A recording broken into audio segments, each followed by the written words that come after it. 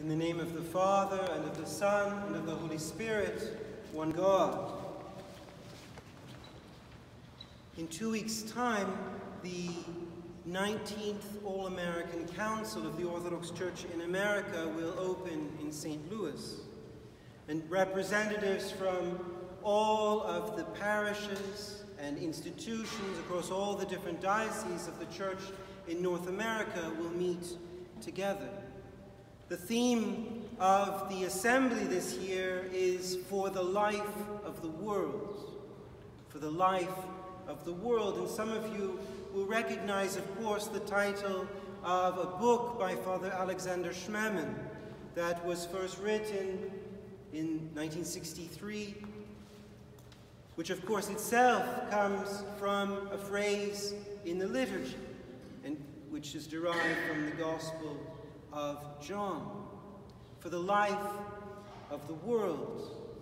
And Metropolitan Tikhon, his beatitude, has put out a document that he encourages not only those who will be assembling in St. Louis at the assembly, but all faithful clergy of the Orthodox Church in America to read. It's about 40 or 50 pages, entitled For the Life of the World, and it's an invitation to consider what it is that the Church is all about. What is the mission of the Church?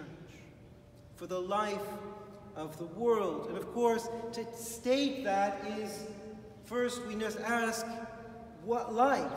What do we mean by life? And what do we mean, for that matter, by world? To ask such questions is to do as we have been doing recently as we've been looking at Gospels together, is to ask, what's the story? What's the big picture here? What is the narrative to which we belong? What life is it that we desire? What life is it that we desire to convey to the world? Who are we? Where are we? Where are we going? What time is it? All of those big questions. And if you've been following along lately with the epistles, reading either in your daily prayer or listening attentively on Sundays, of course we've been reading from St. Paul's epistle to the Romans. And that's what he's been all about in that epistle. Because of course he had belonged to and grown up with one story, one way of looking at the world given to him by his Jewish culture in first century Palestine, with all of the hopes and expectations of how God would fulfill his promises to Israel.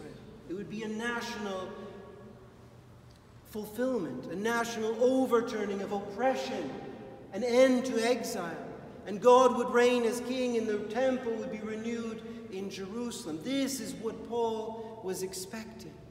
And when this ragtag bunch of miscreants comes along proclaiming a certain itinerant prophet from Galilee as the Messiah, Saul, as he was at the time, sets about persecuting them, simply because they don't match the story that he'd been told. This isn't the life, this isn't the world, this isn't the purpose, the story, the narrative that I belong to.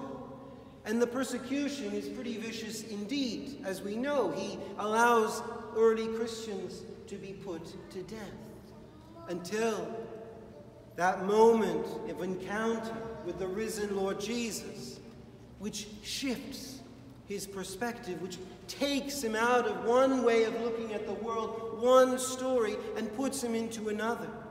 Yes, indeed, God is faithful to his covenant and to his people Israel, but it doesn't look the way you were expecting. The Lord Jesus is Lord and has become King. And precisely by hanging on a cross, he reigns now. And by rising from the dead, the new kingdom has been started. And it's available now. Not physically as you were expecting, with someone sitting on David's throne in Jerusalem and the temple renewed, but in a new kingdom, a new temple, a new form of worship in the body of Christ himself. We heard this morning at Matins in the encounter of the Lord Jesus with the apostles, how he opens the scriptures to them, and they understand through the prophets and the Psalms and the law that this was what was meant to happen. They'd been in the wrong story. They'd had it off center, off focus. And now the Lord Jesus in his risen form comes to them and focuses their attention on precisely the narrative they should have been paying attention to all along, that he indeed is the fulfillment, and they are indeed to worship him. And they are witnesses, he says. You are witnesses of these things, and you must spread this from Jerusalem to all the world, for the life of the world. This is the new narrative into which we have been placed by our baptism and chrismation, like the Apostle Paul when he falls off his horse and he's blinded by the light of the risen Christ. So too, by our baptism and chrismation, are we brought to this place where we can see life and the world through a different lens, and through the lens of God's real story, the story that was written from the beginning, his purposes from the beginning, which have never changed, to which he's always been faithful, a covenant which he has been molding and recrafting, and now is open to all, not merely to the peculiar nation of Israel, but to a new Israel that encompasses old and new, the whole world. St. Paul in this morning's epistle is still working that through. The whole of Romans is about him having come to this understanding, making sense of first Genesis in the first chapters of the epistle to the Romans, and about the promise made to Abraham and how it is consistent. And Abraham was justified, that is to say, made a member of the covenant by faith, which is still the way in which we are made members of God's covenant, by our faithful response to God's love and action. And he goes on to explore in that later sections with Exodus as the narrative backdrop, the purpose of the law which was to reveal a holy people, a holy nation, a royal priesthood called after God's name that would give glory to him through all the world. And although that failed in the people of Israel, that is not the end of God's work. He continues to recraft that, and by raising up the one in their midst, himself incarnate in the Lord Jesus as Messiah, he sums up all the law and in himself fulfills it. He encapsulates Israel. He becomes Israel. And therefore, all the law and the prophets are fulfilled, and that covenant is open to all by his own person, by our being grafted into his body. This morning's epistle is taken from the beginning of chapter 9, where so often we think this is a bit of an excursus or a sidetrack, where he thinks, well, then what of old Israel, those who haven't come in? Some have come to believe, like the apostles, and some after him, but more and more, by the point he's writing to the Romans, it's the Gentiles who are receiving the proclamation of the gospel. So what of old Israel? Well, St. Paul's working that narrative through and figuring, what is my place in that story? And over and again, he's asking that question, what life, what world, and to whom, and what are we doing? What is our place within that? His answer, I'll give in brief. We explored this fully last year. I refer to you to YouTube if you'd like to see what is probably my longest ever homily on Romans 9 to 11. But in the answer, in short, is that the imagery he gives is of the potter and clay.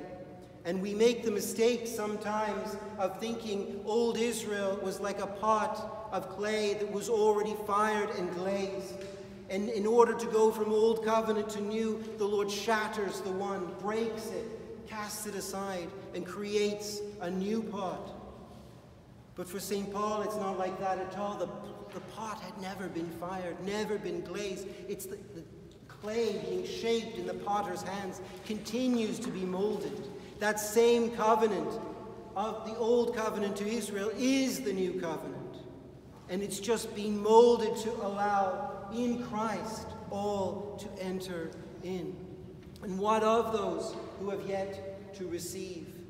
Well, he compares the Gentiles to wild branches of olives that are grafted into the cultivated vine, which of course is the inverse of what you do if you're cultivating either olives or grapes or whatever, right? You take cultivated vines and graft them on to the wilder shoots, which have the vitality but not the production. And the vitality gives life to the cultivated vines that have the fruit. Well, St. Paul inverses the image. Old Israel is the cultivated vine into which the Gentile wild shoots are grafted. And he says, hardly. That is to say, scarcely will they be saved by difficulty, because it's much easier to work with the cultivated branches. So the branches that have been cut off for a time, what of them? Well, if Christ sums up all of Israel, and he himself is the one who goes into exile for our salvation, the one who goes outside the city and hangs on a tree, exiled, alienated from all, then that is the image of Israel cast aside for a time. In old Israel, we have an icon of the very humiliation and crucifixion of Christ himself. Ultimately, they will come in. Ultimately, all will be saved, St. Paul says. But for a time, they are an icon of Christ's humiliation and rejection and alienation for us all. Enough of St. Paul and his placing himself in the narratives. Come back for a moment just to this question of for the life of the world. So, Father Alexander Schmemann, obviously, through all of his writings, answers this question of what narrative do we belong to by looking through the lens of the liturgy. So I say, we've been brought to this place. How do we make sense of our lives, of all the places we've come from, of where we're going to, of all those little stories we tell ourselves all the time about our own identity and place and purpose? Well, we look through the lens of the liturgy, and that's what places us within God's wider story. Let me give you one example, and it comes from, again, Father Alexander, because a couple of years after he wrote For the Life of the World, he wrote an essay, or wrote a presentation that he gave at a symposium called Freedom in the Church. I quoted a little bit of it in this week's newsletter.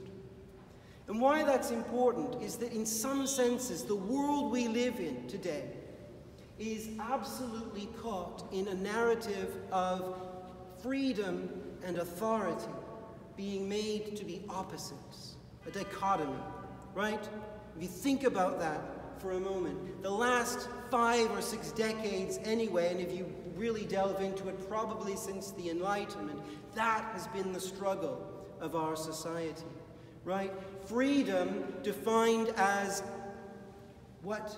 A rejection of authority, a loosening of the grip of authority. So they're made to be opposites.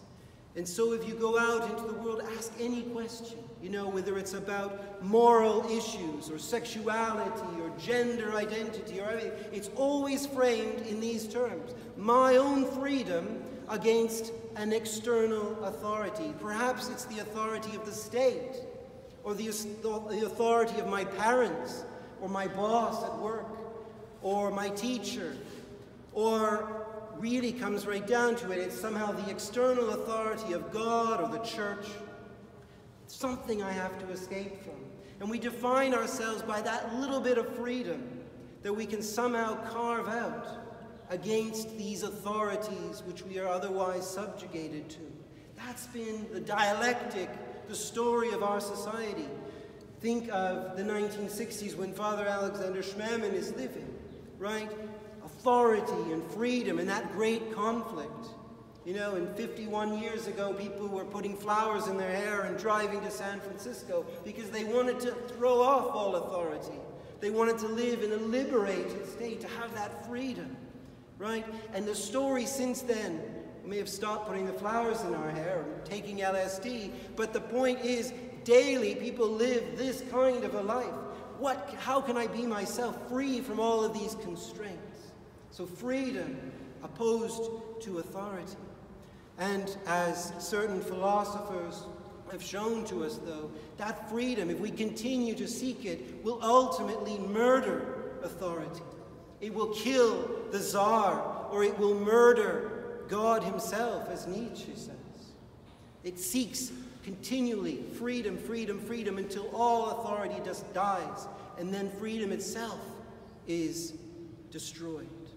This dichotomy between freedom and authority understood as the church, has been the story of Western Christendom as well. If you think about the Protestant Reformation, freedom from the church, individual freedom, and then the Counter-Reformation, reasserting the authority of the church over the individual, and that battle has been continuing in Western Christianity. Well, what's interesting for Father Alexander Schmemann, he quotes Alexei Khomyakov, who is one of the Russian Slavophile philosophers and theologians of the 19th century. And Khomyakov says this. It's shocking to us who have this idea of authority and freedom on either side. He says, if you say the church is an authority, then you are saying a falsehood and you blaspheme. God is not an authority. Christ is not an authority. The church is not an authority, he says. What could he mean? He says an authority is something external. It's something outside of us. It's something which we either make into our ruler or our judge or our opponent, our enemy. An authority like that, an authority as defined by Western history over the last few centuries, is this external reality. And God, Christ, and the church are not that at all. They can never be that. If we allow them to be that, then Christianity is lost. Our faith is over. There's no hope. True freedom is the church, because true freedom is the life of the Holy Spirit in the church. And how does the Holy Spirit dwell within the church? But internally. Internally to us as a community, the community that enables us to come together, to worship God, to open the Scriptures, and to see the truth of God's story written. But the Holy Spirit who dwells also within us, who indwells us by our baptism and chrismation. The Holy Spirit who leads us into true freedom. If we say freedom is opposed to authority, those ideas are from a different world. They're from the fallen world. So we ask for the life of the world. What world? Are we talking about working within the concept and the constructs and constraints of the fallen world? No, indeed. In the church, we have access to the new world, the new kingdom. And freedom here is not opposed to authority. Freedom is the very life of the church. A freedom, as it says in that bit I did quote in the newsletter yesterday, a freedom that is ultimately manifested mainly in obedience. Obedience to the Father. But obedience here isn't accepting an external authority. And obedience means union, unity with God the Father. Christ is obedient to the Father unto death, St. Paul says. Not as to an external authority, one who gives up his freedom for the sake of a judge or an external ruler, but one who unites his will entirely with that of the Father. Now, how would it be if that was our story?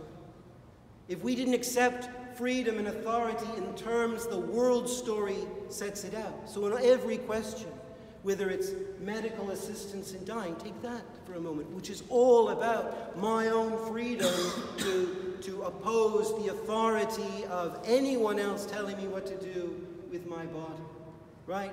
I'm going to carve out that freedom. I want that right. I want that choice.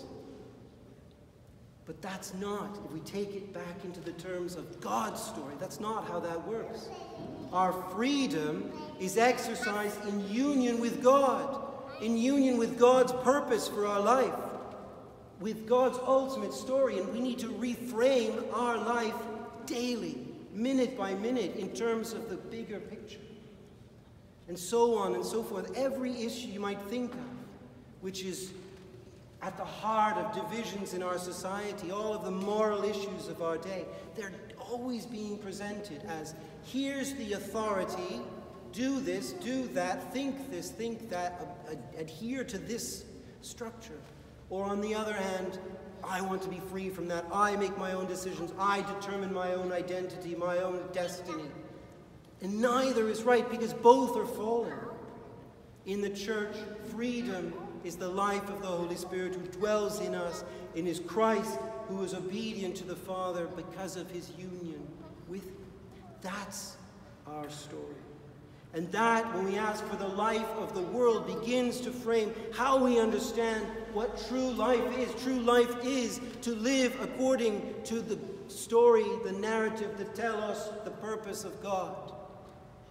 And the world is a world reframed by the vision of the kingdom, where we don't accept the terms and divisions and dichotomies of this world, but we bring the news, the good news, the gospel of faith, which redefines these things, which makes it possible for people to truly achieve freedom without this opposition, without this struggle, this pointless struggle in a fallen world against authority.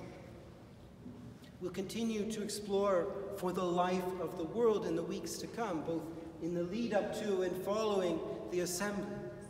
But I wanted to just give you this as way of introduction. I do commend to you the whole document. I commend to you, of course, Father Alexander Schmemann's book, For the Life of the World. Some of you, I know, have read it. It's one which explores these kinds of things, but ultimately invites us to come together and to look at the world through the lens of liturgy. Liturgy is not this thing that we do and we leave aside on a Sunday morning. It becomes our life. The way the liturgy presents God and his purposes for us is how we are supposed to be reformed and reshaped in our life. So, through the prayers of all of our saints, may we truly learn what it is to bring life to this world. Amen.